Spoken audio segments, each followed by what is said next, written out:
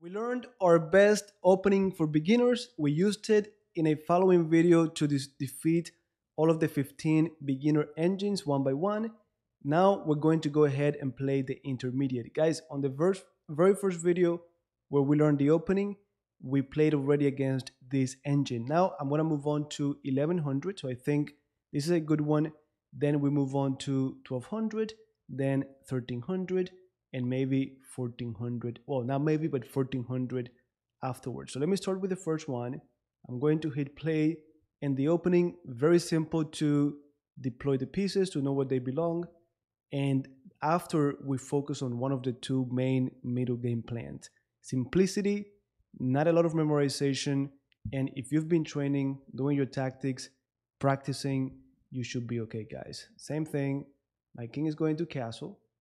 Then pawn goes to d3. And at this moment, we choose one of the two plans. And I think by the look of it, f4 has to be the move. Don't forget, we've talked about h3 first, but here I think I'm just going to play f4.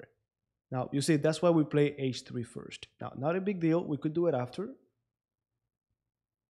Now they moved. Now f5. Guys, again, if this looks weird, go back to the other two videos, okay? Now we take back. This king's in the center, so we should focus on that king.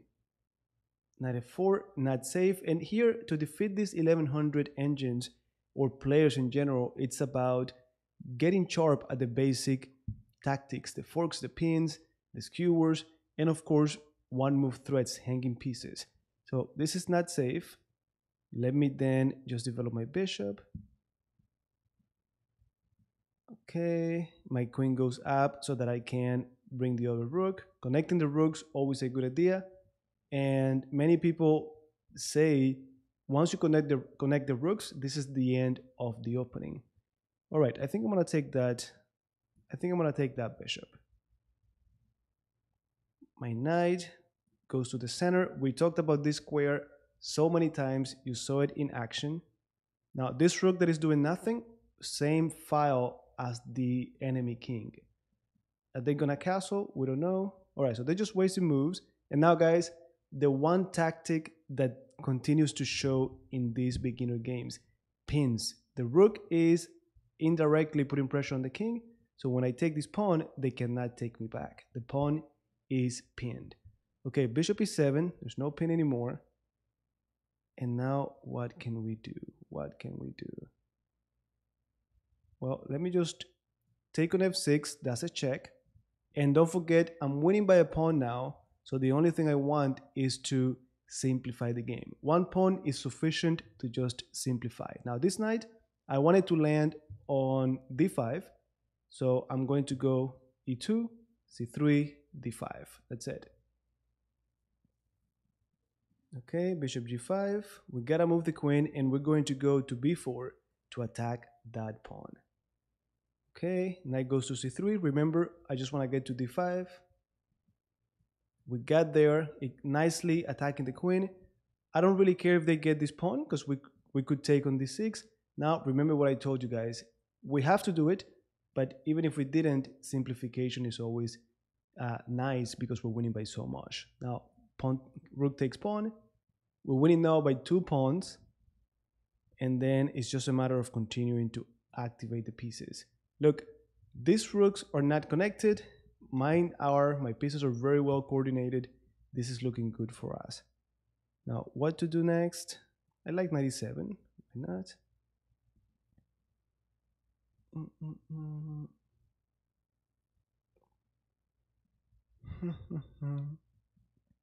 Now look at this. f6 looks very nice. If the king takes, we have knight d5 check, and the rooks are activated to collect over here. So let's do it. If they don't take us, king has to go away. They did take us. So check. And now we're going to collect on e8. So that's another piece for us. There you go. Now we're winning by pawn and piece. They give us another rook. This is just too easy now, guys. Just too easy. Simple chess. Rook goes to b7 on the 7th rank.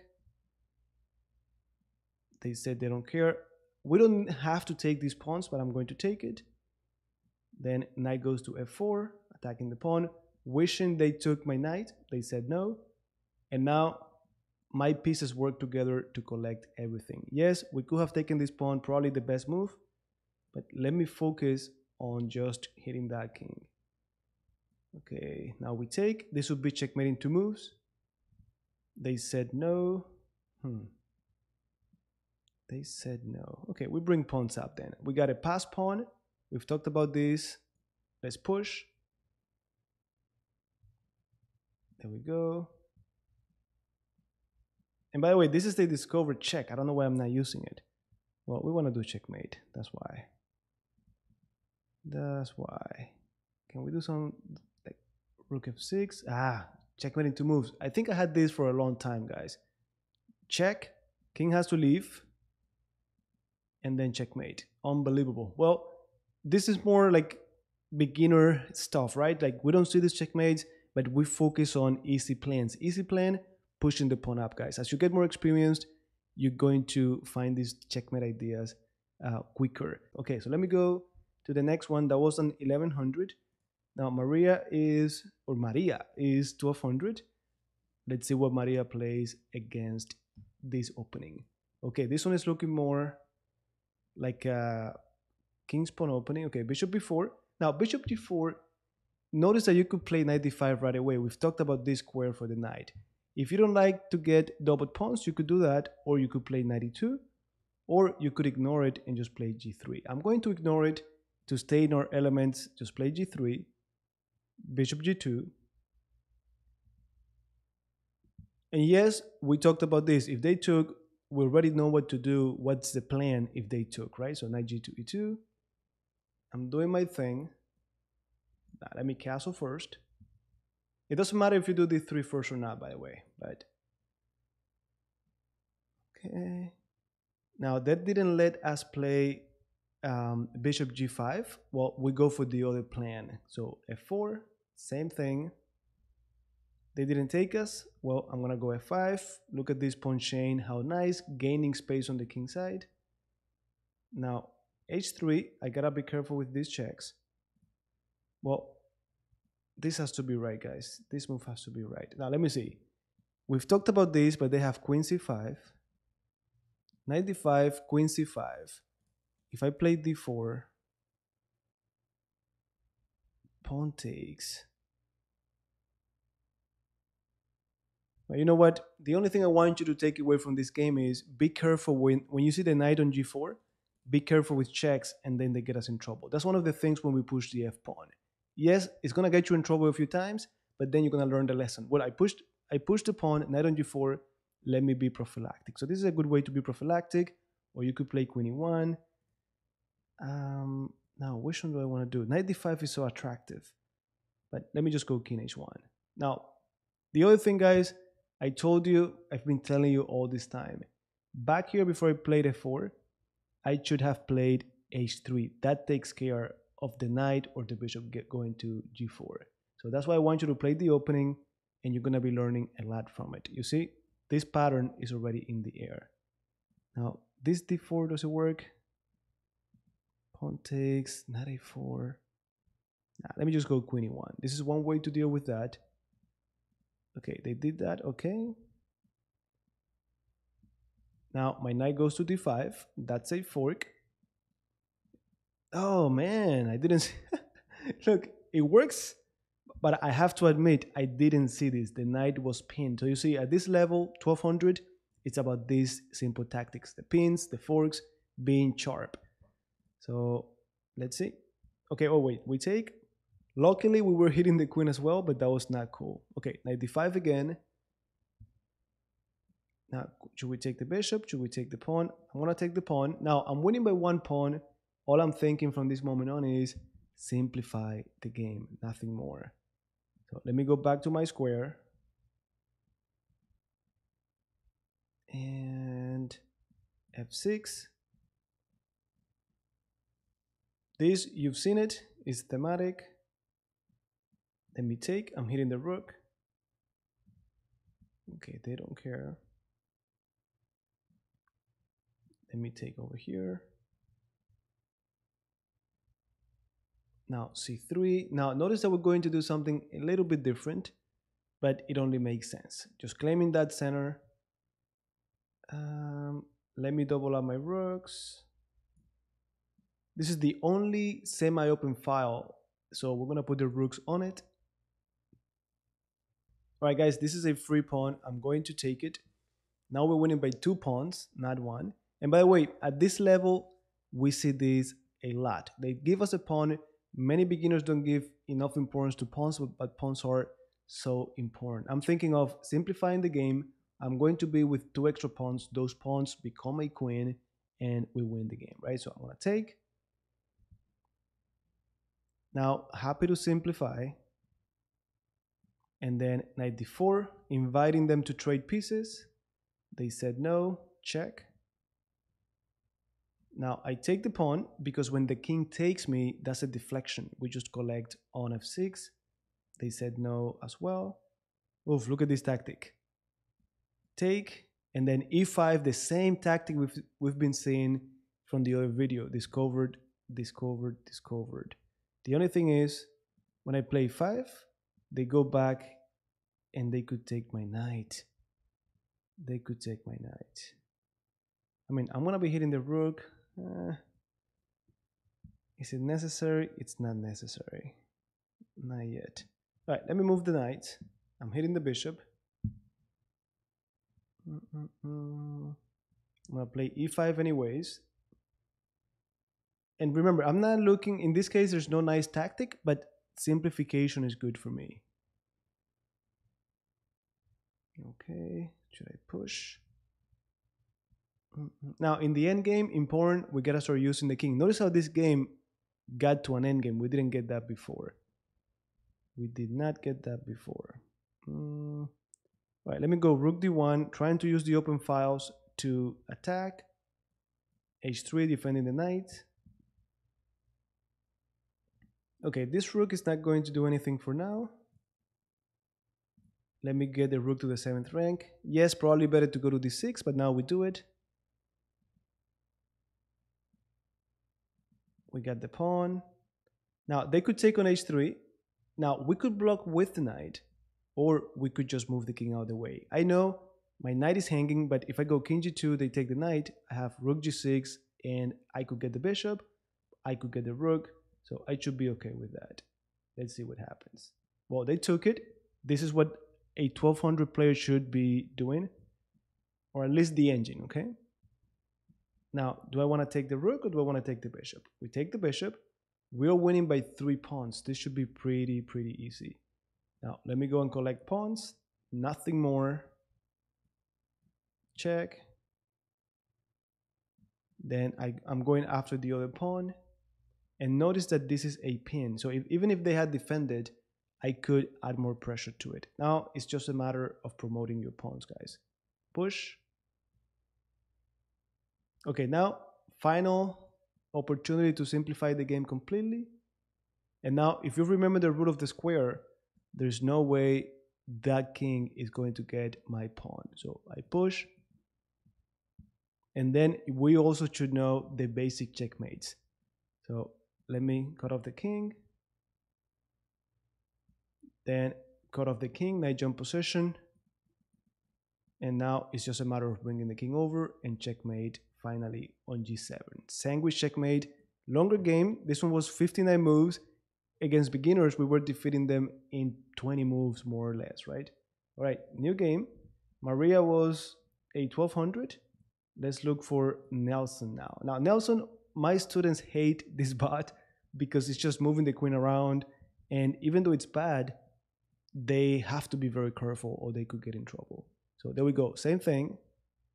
And queen h4, you see, this is what he does. Now, luckily for us, with this opening, we're supposed to do the fianchetto, and that comes with a tempo. Now, knight d5, so inviting, I'm going to just place my knight right there. And just like that, I develop my pieces at the expense of that queen. Okay, bishop g2. I castled.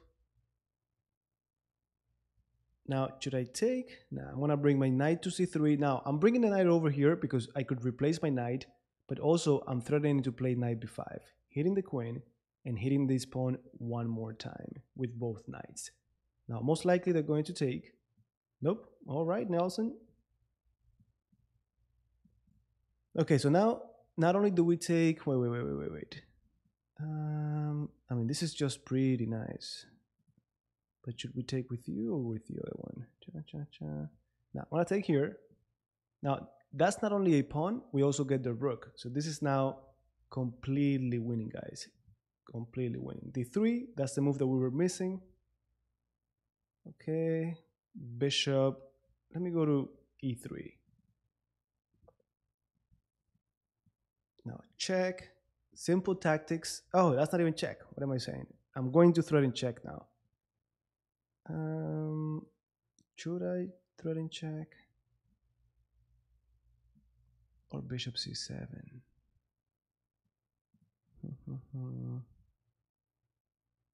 Okay, let me go check. Now, at the very least, I'm attacking that king. Now, guys, discovered check. This is just too easy. My knight goes to hit something important because the bishop is doing check. They cannot even take me because of that check. So again, it is the simple tactics. It is the simple tactics. All right. What to do? Well, d4, not only because I'm winning by 9 points. Clean queen. So let me just open up the game, trying to get to the king, trying to simplify. There we go. Bishop d4, looking for trades. Trade. F4, attack that knight. This F4 thematic, but when you do it, pay attention to the diagonals, guys. Pay attention to it. Okay, E5, the king, remember, it cannot castle. See, that check, we knew it was coming. Be careful now not to take and open up this bishop as well. So, simplification. Now, it'll be very ugly to see this bishop hitting us through the diagonal, so we should do something about it. For now, let me improve my queen. Let me bring the rook over, and this is just overwhelming advantage. Check, and then checkmate. So Nelson was actually way easier than Maria. That was 29, still longer than the other ones against beginners, and that was a 1300. So new game should be against a 1400. Now, let me play Mateo, the last one of the intermediate. So same opening.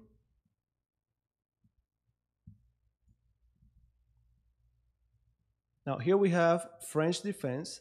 I don't care, I'm gonna take. And guys, if you're playing, this is something that, again, I told you, best opening for beginners should be easy to implement, not a lot of memorization. Now, as you play it over and over and over, by now, we played 15 bots before, then this is like the 20th, you should be getting this move. If we just play G3, D4 could be pretty annoying.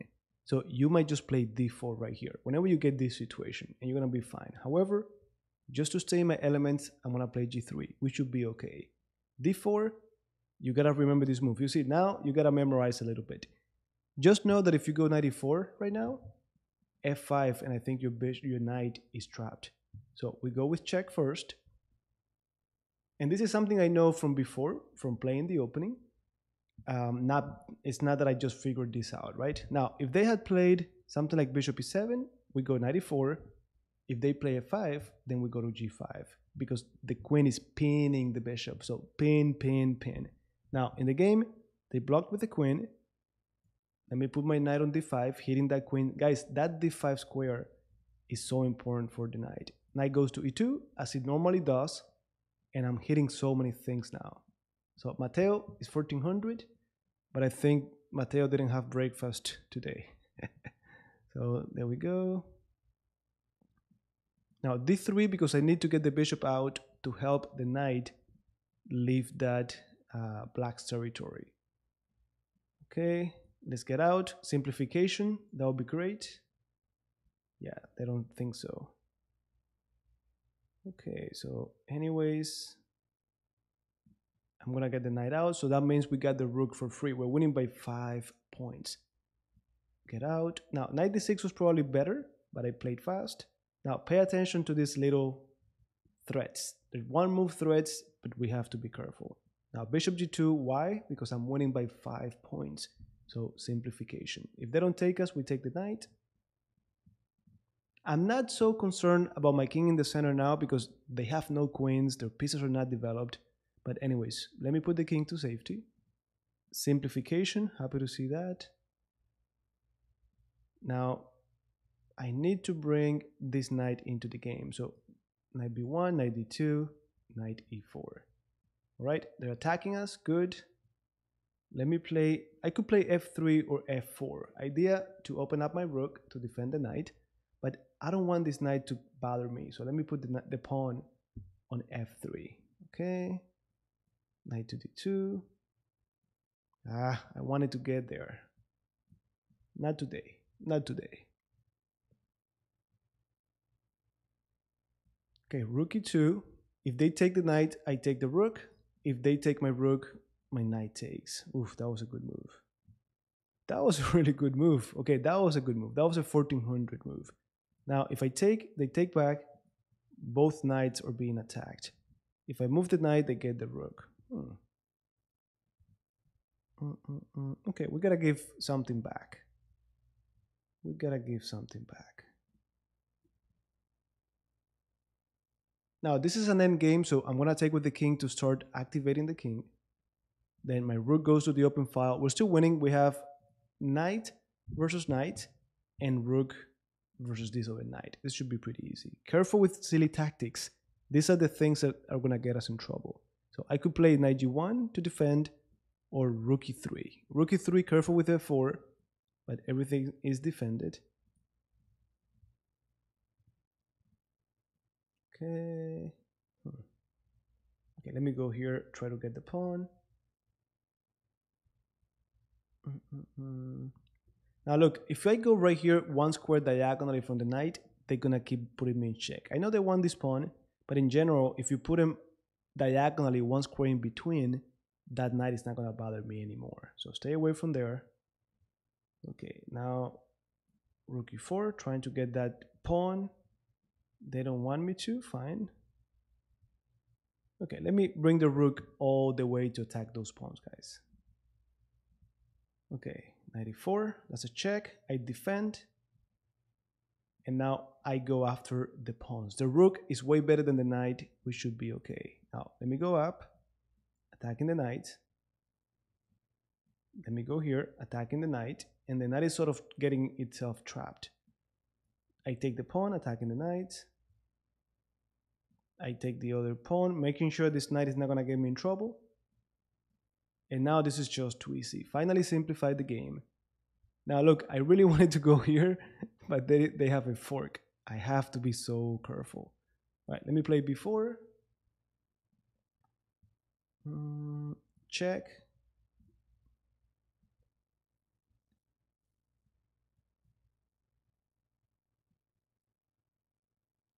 Okay, then I go after this other pawn.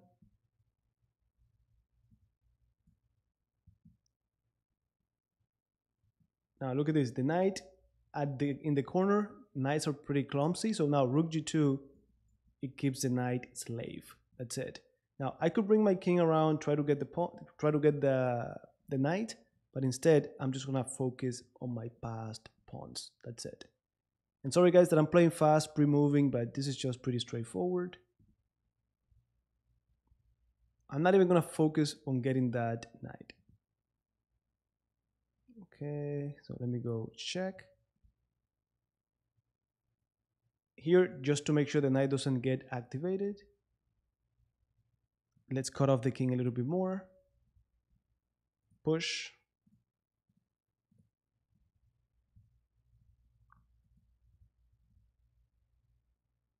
And that's checkmate. That's it. All right, guys, these games were not nearly as smooth as the ones against the beginners, but you saw the opening in action one more time. Every time we learn a new opening, we want people to do exactly what we learned, but more often than not, they do something completely different. So you gotta really understand the main ideas